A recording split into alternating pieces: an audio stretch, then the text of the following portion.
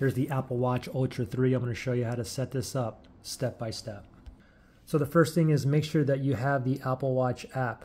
Okay, it looks just like that. So once you have that, you may want to make sure that you have the latest iOS update as well, okay? Go ahead and turn on your watch, press and hold that side button until it boots up. And then once it boots up, you should get like a pop-up here. Sometimes it doesn't pop up. Sometimes you need to update your phone like I had to do here originally with one of my other Apple Watches. But let's see if we can get that to pop up. Yeah, my Bluetooth Wi-Fi is on.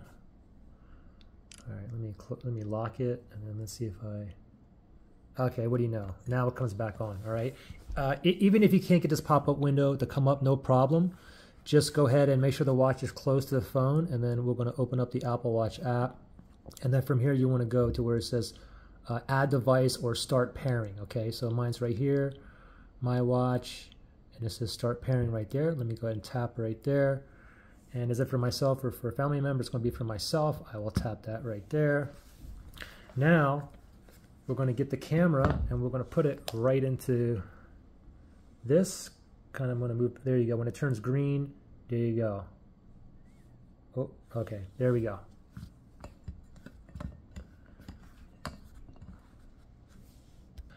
Now, I have a backup from my other Apple Watch. I can do that, or I can set up as a new one. I'm just going to set up as a new one just for this video here.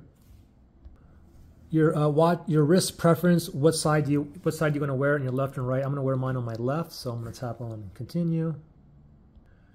Terms and conditions, go ahead and read through all that. If you agree, tap on Agree.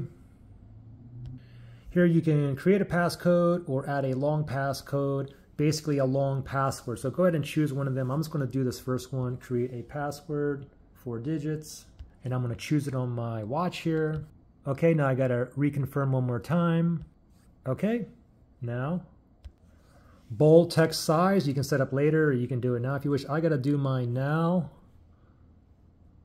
and click OK here. Personalize your fitness health, so you can put your date of birth, sex, height, weight, and so on here if you wish, and then tap on Continue. Go ahead and read through that, set an activity if you wish. I'm going to skip this step. You can skip it, you can always do it at another time as well. Sleep, I don't need a sleep schedule, I'm just going to skip that, but I do use my watch to track how many hours I sleep per night. Get notifications about your health, go ahead and read through that. I'm good with having it toggled on. I will tap on Continue. Emergency SOS, go ahead and read through that. I'm going to tap on Continue. This is just a little tutorial here. So you got the wrist flick. Basically, you just turn your wrist, and then you have the double tap feature. If the watch is on here, you just double tap your fingers. And then you have your action button. Choose what you would like the action button to do, which is that special one there. So you can set that up now, or you can do it later once you figure out what kind of activity you want on there. Depth, basically when you're submerged underwater, that's up to you. Open depth when submerged or don't open. I'm just going to go ahead and open depth when submerged. And then diving safety, and I'm tapping on Continue. Apple account, sign into your Apple account on your iPhone to receive updates for messages, mail. So you should do this here. I'm going to skip this because I can't remember my password, so I'll skip this and do this another time. Welcome to Apple Watch. We're going to click on Done.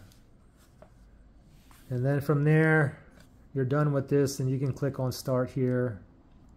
And you can take a little tour if you wish. I'm going to go ahead and skip it. But anyway, there you go. Pretty simple. Questions or issues, just comment below.